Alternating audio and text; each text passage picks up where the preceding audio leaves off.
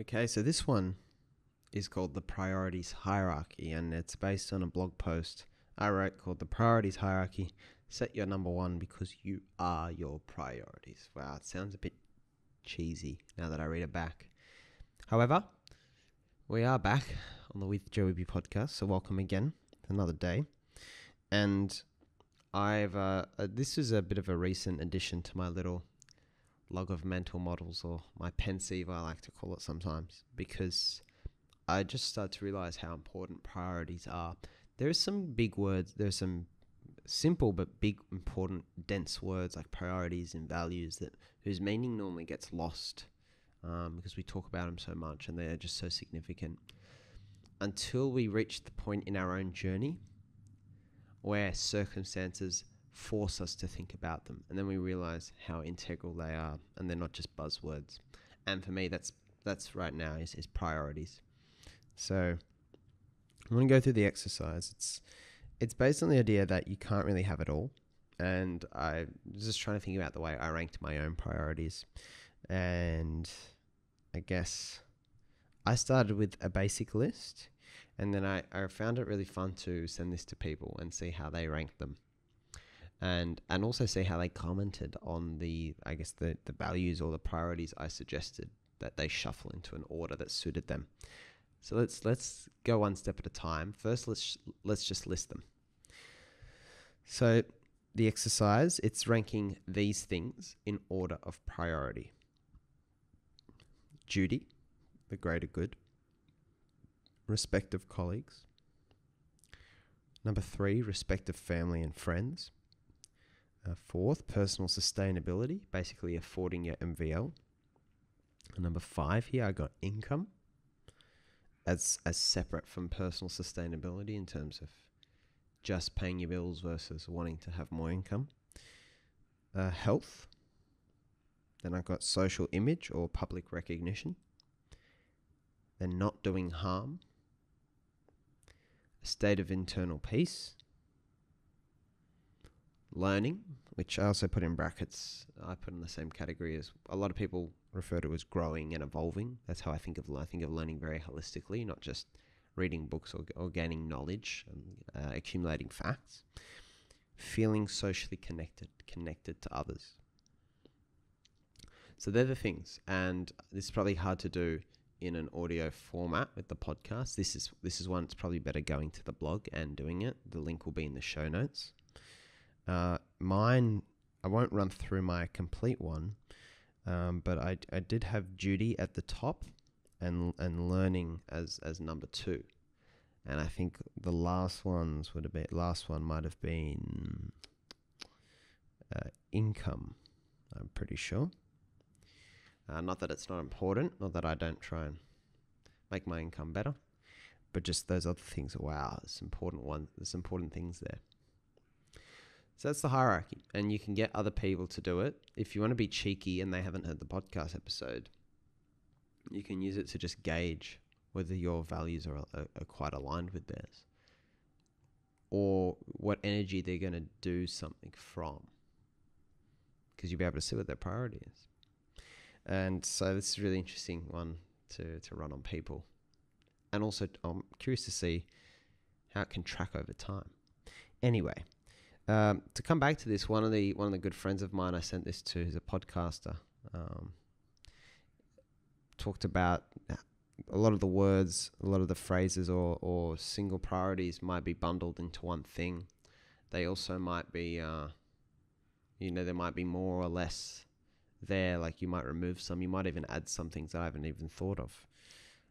And I thought about that, and I thought that is essentially probably one of the important points of the exercise, is that you actually think about these concepts and what's relevant and not relevant for you, and not just take some arbitrary list of what can we call them, values, virtues, or priorities, and try and fit within that box that I've set, rather creating your own box.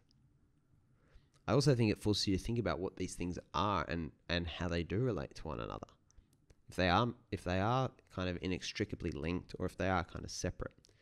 Now, what I will say is that, and this is kind of probably the third point for this episode on the priorities hierarchy. I believe this is incredibly valuable, even though a lot of these things will overlap.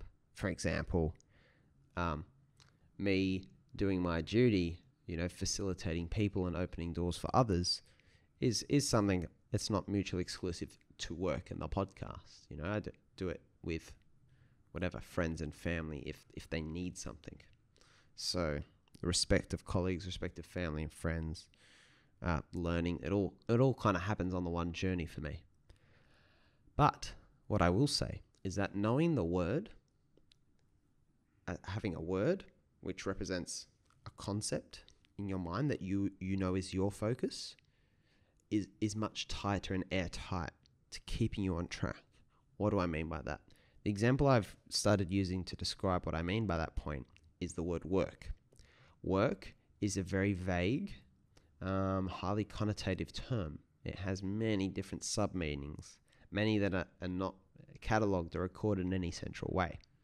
So the way the construction workers outside might think about work would be very different to me. Like, am I working right now? It's Sunday morning recording this. Is this work? Well, it's my duty. Is my duty work? So I like the word duty because it's actually very clear. And it's a tighter concept, and it's a smaller concept geographically than work. If you're watching the YouTube video, I'm trying to do a big hand for work, represent how broad it is, and a small little fist for duty.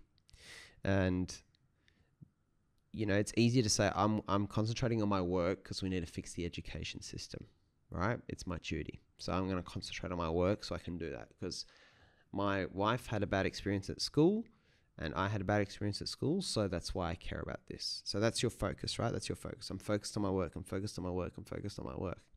Now, at some point, because we live in a very dynamic society, when you're paying your bills, when you're out at lunch, when your friend talks about, the raise they got and the salary they got, and you're forced to look at your income for a bit, and you think about how your bank balance is a bit low, and you start to stress about that, and you realize, how am I going to get paid more?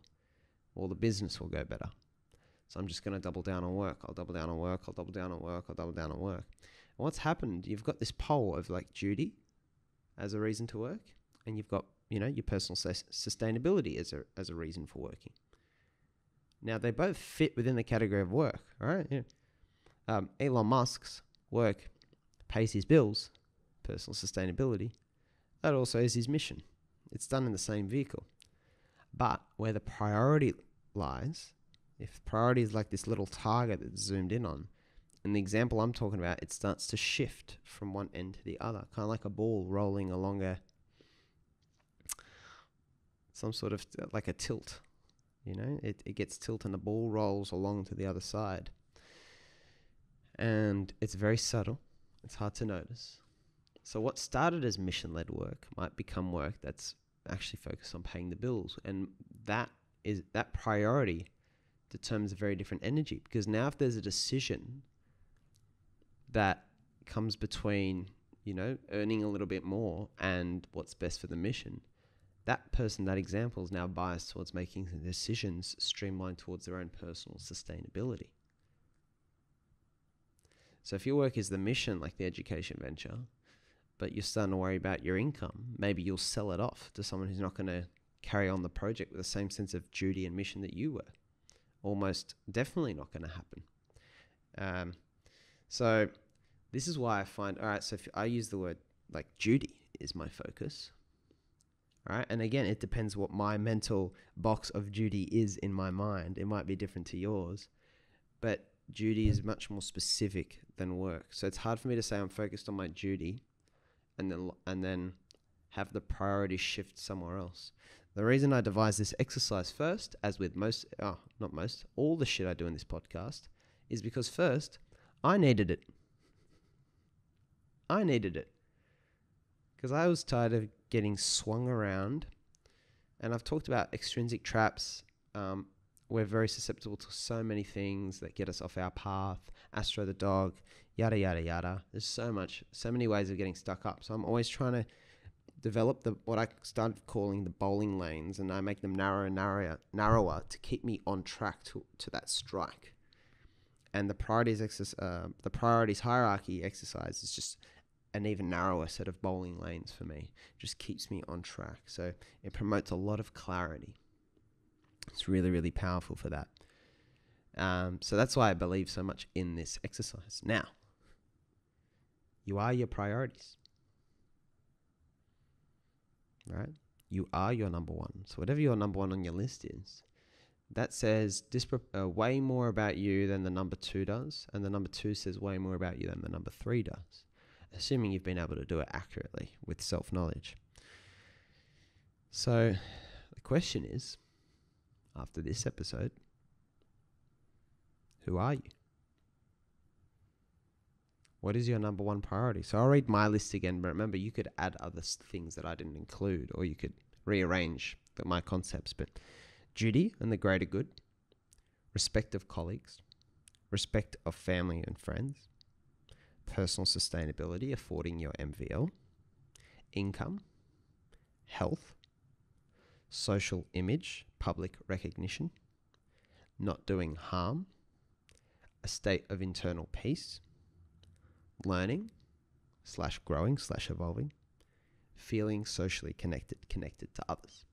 That's the priorities hierarchy. It's a fun one to do with friends, probably better with the blog post, to be honest, which is the priorities hierarchy. Set your number one because you are your priorities. Available on the With Joe Wehbe website, www.withjoewehbe.com. Link in the show notes for the blog post. In the meantime, though, obviously remember, as always, the best way to open 1,000 doors for you is to concentrate on opening doors for others. Maybe you'll open someone's door to their priorities today. It's a really fun one to think about. Take care, guys. I'll see you again tomorrow.